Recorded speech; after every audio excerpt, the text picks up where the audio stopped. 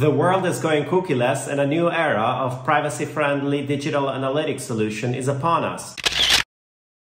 Friendly reminder that browsers like Safari and Firefox block third-party cookies by default already today, and they own 24% of the market. So this is already happening, and you should implement cookieless solutions now, not 1 year from now.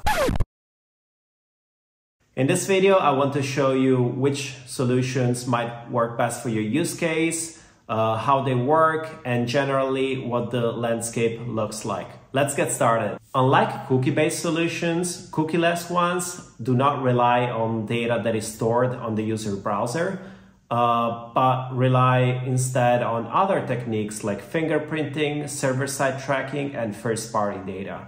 That's the way you can still gain analytics, you can still gain insights on users' journey on your websites, on conversions, on all sorts of events without relying on data stored on the user browser via third-party cookies.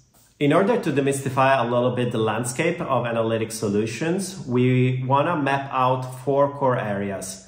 There is attribution software, which is usually used in B2B SaaS to connect revenue to marketing and sales activities. Product analytics, mostly used for funnel analysis, product metrics, often within login environments.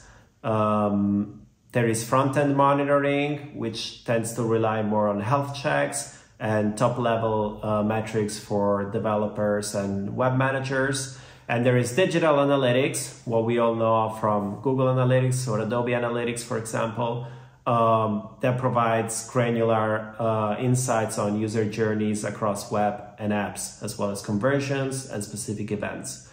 Now, in this video, we want to focus on digital analytics. So with the core use case of understanding users' journeys on your website or app, and primarily seen as an alternative to what has been the standard for the past 10 years, which is Google Analytics. When it comes to digital analytics, the landscape is all pretty new. So there are a lot of tools that were born in the past 2-3 years. Some are a little older, but generally there are a lot of fast movers, a lot of new features being rolled out. And this is set to only accelerate in the next 2 years.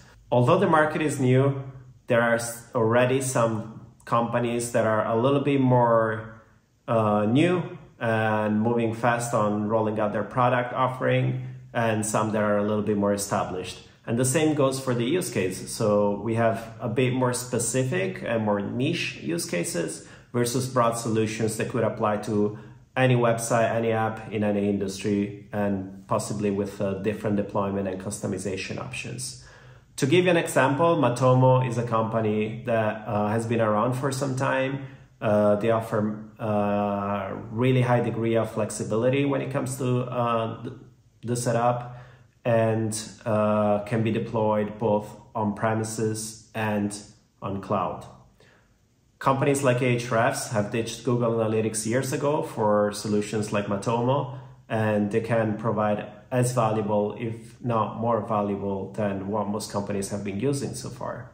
If you're looking for more straightforward and out-of-the-box solutions, Visitor Analytics and Simple Analytics are great tools that work right away. It requires very little setup. They work out of the box with CMS systems like WordPress, for instance, and can provide you with great data at a very friendly price point as well.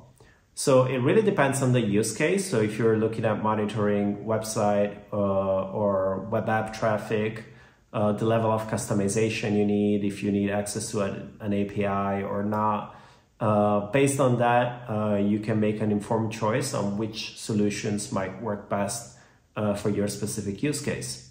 While cookieless solutions are highly associated to the privacy focus and compliance with privacy laws, it doesn't mean that you automatically comply with GDPR or CCPA, for example. There are certainly great advantages. For instance, one very obvious advantage is that you do not require a cookie banner on your website because you're not really relying on third-party cookies anymore.